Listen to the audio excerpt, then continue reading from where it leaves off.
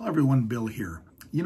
Today, one of my business partners came by and said that he was going to be having a getaway weekend with his partner, and they were heading up to Minneapolis, Minnesota, and asked me what is there to do in Minneapolis. Now, this video is not about things to do in Minneapolis.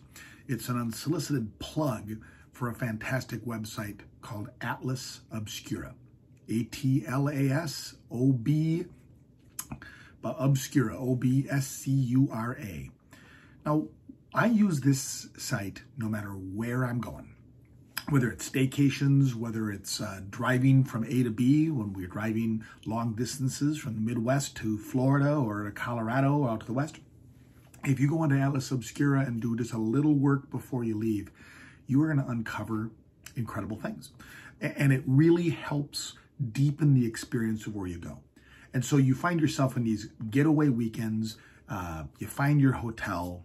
There's normally some pretty good sites you can use to find, meal things, anywhere from the extraordinary meal, the sitting down and having that special date night type of meal, to the best burgers or those kind of things. There are sites to do that at. Atlas Obscura does some of that as well. But the real thing you go to Atlas Obscura for is for the obscure. So I just happened to pull up Minneapolis. And so make sure you go to www.atlasobscura.com. Plug in the place of the place you want to go and look at a map.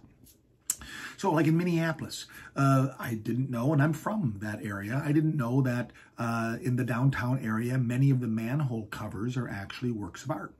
Right? They actually went to artists and had them create the manhole covers. Now, when we're walking through most cities, how many times are we looking down and looking at those manhole covers? So they're pretty cool. This is also the home of, Mary Tyler Moore. So there's a statue to Mary Tyler Moore. Where would you find it? It's kind of a little off the beaten path. Great place to find. The Herbivore Butcher in Minneapolis, sculpture clocks and different cafes, and just within the downtown Minneapolis area, you're going to probably find 15 to 20 of these locations around the area. If you got a car, you can probably get up to 30, even 40.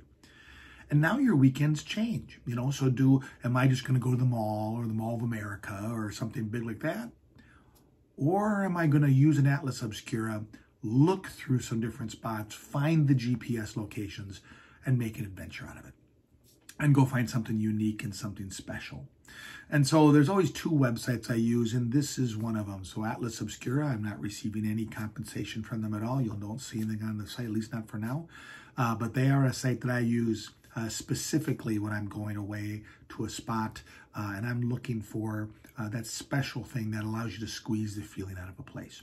So go take a look at Atlas Obscura. I think you're going to like it.